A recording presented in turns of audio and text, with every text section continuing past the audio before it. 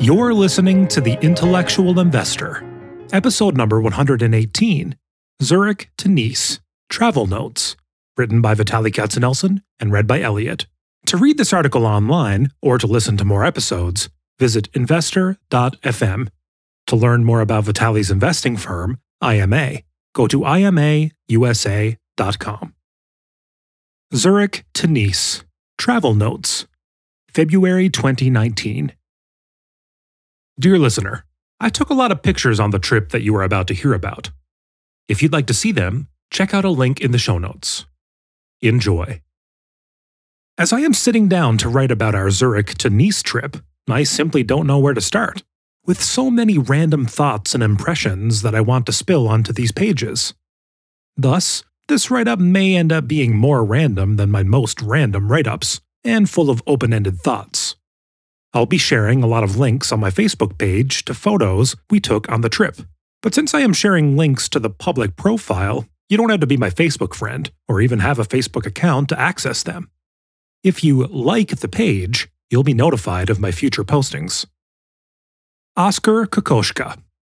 My father always made a point for us to visit an art museum whenever we arrived in a large new city. I love art, but not with the same passion that I love classical music. But I think both my brother Alex and I got it programmed into our DNA to visit art museums whenever we travel, especially in Europe. This time, we were both smitten by the Zurich Kunsthaus, located a block away from my friend's Guy Speer's office. It featured art by Oskar Kokoschka, Austrian expressionist, 1886 to 1980. See his paintings at a link in the show notes. Embarrassingly, I was not familiar with Kokoschka, and was surprised by how much I liked his art. I was really taken by his cityscapes. They show life, energy, in the city that goes beyond buildings, roads, and bridges. Impressionism started in France in the 1860s, with the likes of Claude Monet and Edgar Degas. The Impressionist movement was in part a rebellion against photography, which became more advanced and influential in the later decades of the 19th century. In contrast to the realism of photography, the Impressionists recorded their impressions of real-life objects. Instead of focusing on every minute detail of a person or landscape, think Rembrandt's paintings, Impressionists focused on the mood their subjects invoked. Expressionism was launched in Germany in the early 20th century and took Impressionism a step further by expressing the emotions and mood of the painters themselves. Unlike Impressionists, they did not even paint real-life objects. Jackson Pollock and Wassily Kandinsky painted lines. If you think about art, be it music or paintings, it is not much different from a drug. It alters our mood. It unearths and amplifies our emotions. It is a somewhat personal drug. I find that 3/4 of the paintings in the art museum have little impact on me. They evoke zero emotions.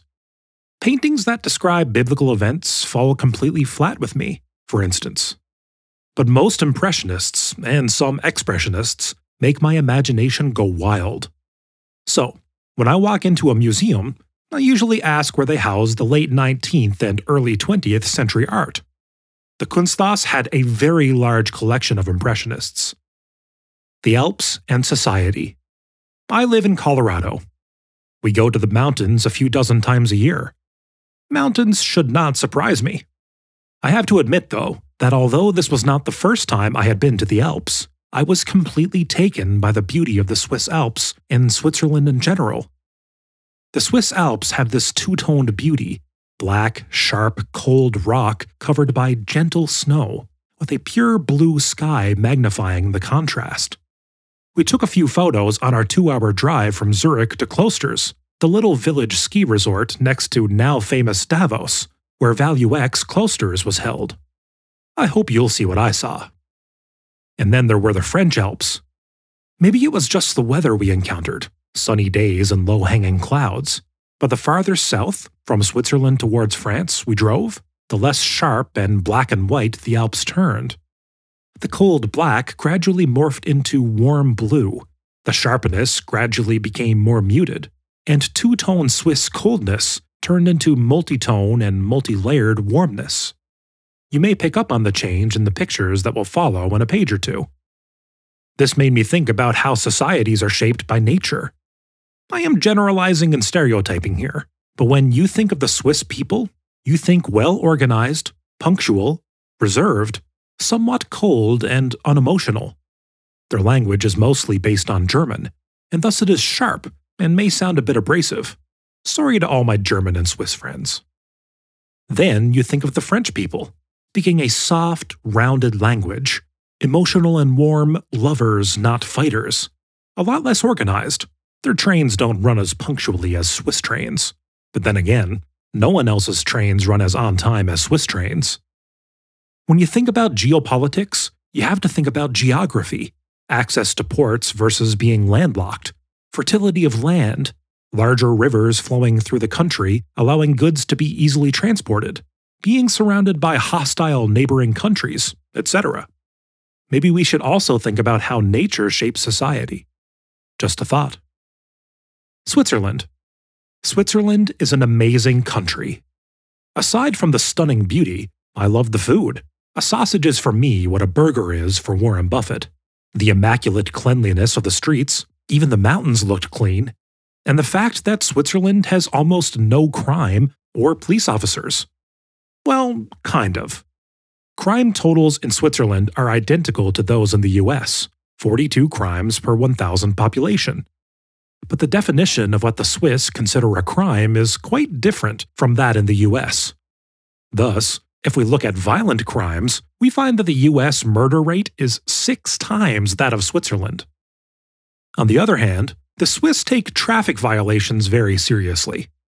A person who was caught driving 180 kilometers per hour in a 120 kilometer speed zone may have to pay a fine equal to 10% of their annual income and may even go to jail. There is something to be said for the fairness of income-based punishment. Speeding is actually a significant crime in Switzerland. A friend of mine who was a legal Swiss resident may have his Swiss citizenship delayed by several years. He will have to wait for his wife to become a citizen first, because he got a speeding ticket. Another friend of mine, who is also a legal resident, will have his village decide whether he can become a Swiss citizen. Yes, the village will hold a vote to see if he is a worthy addition to their community. As I was talking to my friend about life in Switzerland, I was thinking about whether I'd want this life. On one hand, kids, 5-year-olds, are walking to school on their own, without parents. In fact, my friend, a recent immigrant to Switzerland, was called to the principal's office and asked not to walk his child to school. But on the other hand, I was wondering whether I'd enjoy living in a society that is so strict and homogeneous. Again, just something to ponder. Value X Cloisters. Guy Spear's Value X Cloisters has again exceeded every expectation I had of it. I loved the conference when I first attended 8 years ago, but I loved it even more this time. I liked certain elements of the format that are different from those of Value X Veil, the conference that I shamelessly plagiarized from Guy's conference 8 years ago. There were 75 attendees, but every single person had to present. There were a lot of stock pitches, and I now have a lot of interesting stocks to research, but the most memorable presentations were about subjects tangential to investing, like geopolitics, or not related to investing at all, like parenting. On geopolitics, if you were a long-lived US investor, over the last 100 years, you did not have to worry about macro. No matter what party was running the country, or which occupant we had in the White House, or whether we were in a hot or cold war, the American economy eventually bulldozed over macro worries and marched higher, and so did the stock market. If you were European, your experience with macro risk was quite different. If you were German and were born at the opening of the 20th century, you'd have lived through 2 world wars interrupted by an enormous hyperinflation. America is separated from the rest of the world by 2 oceans. It has the largest and still strongest economy, and it has a very peaceful relationship with its northern and southern neighbors. Finally, and as importantly, it is a stable democracy where government transitions happen peaceably. All these factors led to the US dollar turning into the world's reserve currency, and America enjoying 70 years of unprecedented prosperity. I've been pondering whether globalization, the rise of populism, and much, much higher indebtedness have started to impinge on American prosperity. I know, another open-ended thought. On parenting, praising your kids is incredibly important. I know a lot of jokes have been made about American society giving participation prizes to every kid. I am not going to get into this debate. One of the presenters talked about praising kids daily, telling them how awesome and smart they are, and that they can achieve anything. Though the sample was small, 2 kids, his kids are great students, and most importantly, good, kind, well-balanced human beings. My parents always did that too.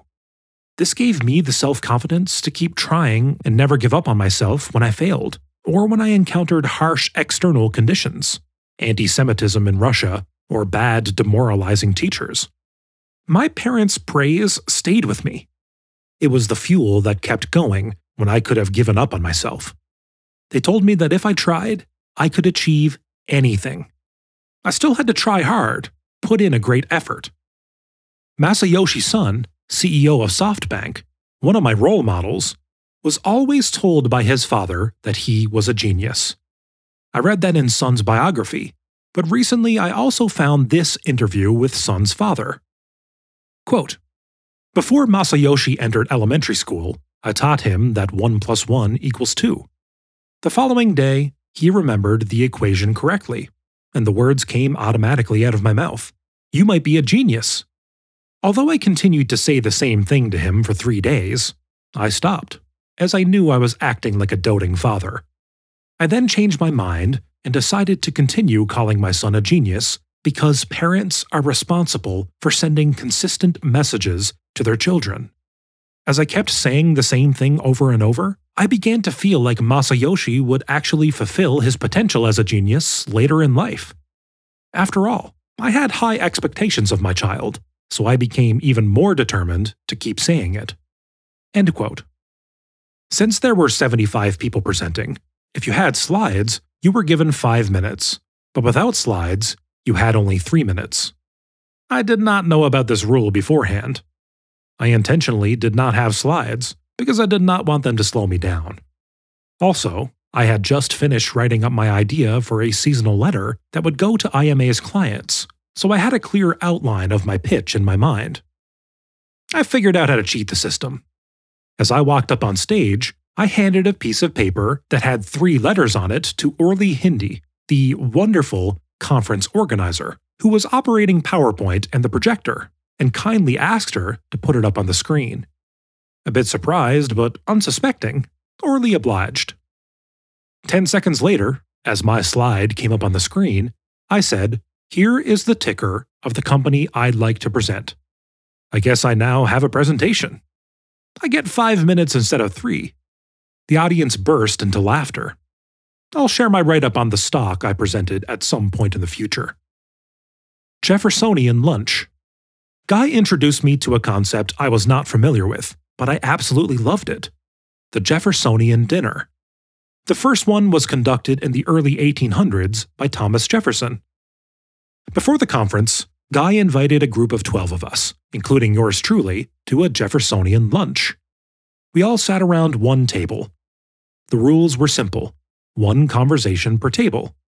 No side conversations allowed. I knew only a few people at the table. To break the ice, Guy asked each of us to share positive and negative highlights of their life, or something else on their mind, and then, as an afterthought, to tell everyone who they were. Each attendee was given 1 to 2 minutes. Then, Guy identified a few topics from this go-around, and we discussed these topics for about an hour. There is more than one way to conduct this Jeffersonian lunch/dinner. It doesn't even have to be around a dinner table. One day, a group of 8 of us walked 4 miles to a restaurant that seemed to be in the middle of nowhere, well out in the forest in the Swiss Alps. For the trip back, we had a carriage take us. It was a 30-minute ride. At this point, we knew everyone who was in the carriage. And in the Jeffersonian tradition, we shared our favorite books from 2018. The reason I love this Jeffersonian idea is that it eliminates awkwardness from the dinner table discussion. You are not limited to learning just from the people sitting to your right and your left. You are exposed to a diversity of opinions, and you don't need to talk about the weather or other meaningless topics we subject ourselves to break the ice.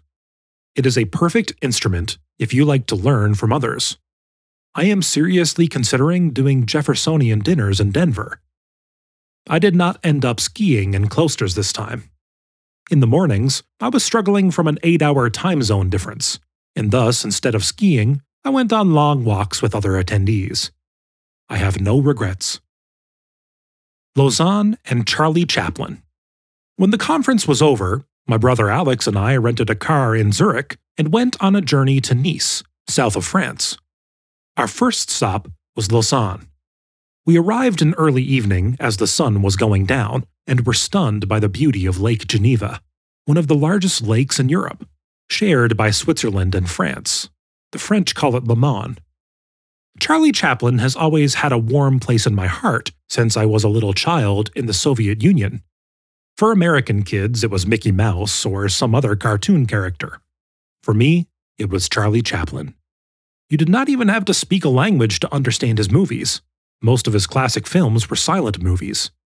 My oldest kids and I have watched The Great Dictator, the most anti-Hitler movie made during Hitler's lifetime, half a dozen times. In 1953, Charlie Chaplin went to London for the premiere of his new movie, City Lights, and was not allowed back into the United States. He was accused by Senator McCarthy of being a communist sympathizer. This is when Chaplin moved to Lausanne. In 1972, 5 years before his death, Chaplin returned to the United States to receive the Academy Award for Lifetime Achievement. MI5 recently released their files on Charlie Chaplin, which showed that there was no evidence that Chaplin was a communist sympathizer or had any connection to the Bolsheviks, other than that little kids in Soviet Russia watched his movies with great admiration. Charlie Chaplin's house in Lausanne was turned into his museum, which is probably the most memorable museum I have ever visited. I was sent down memory lane to the sets of The Kid and The Great Dictator. I bought my 5-year-old daughter, Mia Sarah, a small figure of Charlie Chaplin, and to my surprise, she did not know who he was. Now I get to relive my Charlie Chaplin journey all over again. That is the beauty of having kids. We started with The Kid. Provence and the French Riviera. After Lausanne, Alex and I drove to Geneva. To Alex's disappointment, the Patek Philippe Museum was closed. We spent a few hours in Geneva, visited the Reformation Wall, then drove less than an hour to the beautiful French town of Annecy, often called the Venice of the Alps. Sitting on Lake Annecy and surrounded by gorgeous Alps, this little town has preserved the architecture of the 15th century. Our second stop was Lyon, the second largest urban area in France. Then we drove to Grenoble, birthplace of Hector Berlioz, listened to his Fantastique Symphony at a link in the show notes, and home to the 1968 Winter Olympics. We took a cable car to the fortress on top of the mountain, overlooking the city. Note how gentle the Alps are here. We spent the night at Avignon. At our next stop, Arles, we felt we had been transported to ancient Rome. The Romans took over Arles in 123 BC. It has not just one, but 2 Roman amphitheaters. Everywhere we walked in the old city of Arles, we saw signs pointing to the Van Gogh Museum. Vincent van Gogh spent over a year in Arles, and this is where he suffered his psychotic episode and cut off his ear. The town spent $15 million and turned an old hotel into the Van Gogh Museum. The only problem is that during the winter, Arles has very few visitors, and maintaining insurance on Van Gogh paintings is very expensive. To our surprise and disappointment, the Van Gogh Museum doesn't actually have any Van Gogh paintings. To which my friend Adam Schwartz said, "That means I have a Van Gogh museum in my house, as we have none too." While waiting for the summer, the museum housed a few exhibitions, one of which had photographs that made me feel that the pictures I took on this trip on my iPhone belong in a museum as well, or at least in this museum. But the visit to the Van Gogh Museum was not completely wasted, as I had an opportunity to take pictures of Arles rooftops. Our next stop was Cannes. I don't know if most Americans, including yours truly, would know where to find Cannes on a map if it were not for the Cannes Film Festival. Just like Monaco, which we visited the following day, it seems like a place for the rich and famous to park and show off their yachts. My favorite places on the French Riviera were Nice, Èze, and Saint-Paul-de-Vence. Èze is a small village a short drive from Nice, often dubbed a village museum because only 3,000 people live there. But it is incredibly well preserved and a fun place to walk the streets. Saint-Paul-de-Vence is a picturesque little village very close to Nice as well, and on many levels it looks just like Èze. Unlike Èze, however, it houses a lot of art galleries. Thus, in addition to walking ancient streets, you can look at beautiful art, which we did.